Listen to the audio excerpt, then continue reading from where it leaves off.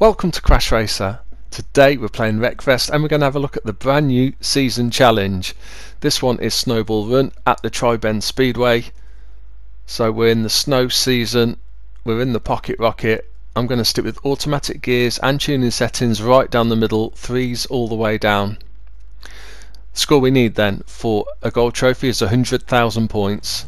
3 minutes then to get that, and the way we get points is by firing these snowballs at the other cars. No point chasing them because that's going to be a bit tricky, so we just fire off a few, get a quick wreck and then turn back the opposite way into the oncoming traffic. A lot easier to get points that way. Rapidly hitting the fire button then to shoot these snowballs off.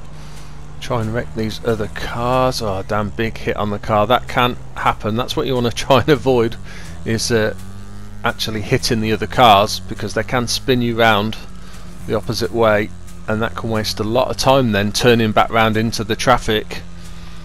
You can of course reset, but by resetting that's going to again face you the correct way on the track, which is not the way you want to be facing. So where possible you want to try and avoid contact with these cars. Just wreck them with the snowballs as fast as you can. Of course the score builds up pretty slowly at the start, but as that multiplier increases, if you keep getting constant hits, then the rate that score is going to increase. Shoots up towards the end of the challenge. I've already released my weekly challenge video, so if you haven't seen that already then take a look at that one, and of course the online racing video will be out on Friday as well. We are getting knocked around here.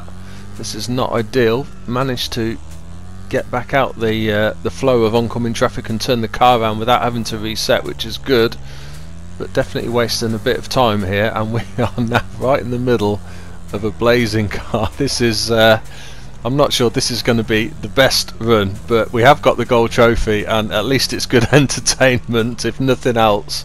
Let's see what score we get. Anyway, we've still got over a minute left actually. Whoa, big hit again. I should be really looking to avoid hits like this. This is not ideal. Again, we can blast our way out, but we've wasted a lot of time. Okay, just a minute to go then. Again, going down the side of the ramp. Big group of cars here, we can pick up some good points. Again though, I've been knocked offline, I've had to reset. So now I've got to spin it back round again. Just over 30 seconds to go then to pick up some final points. A couple of cars coming here. Cars are a bit spread out at this point, which is not ideal. No big groups of cars. I need to be picking up big points at this stage.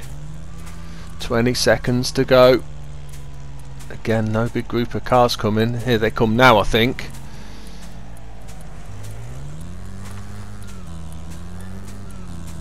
Last 10 seconds.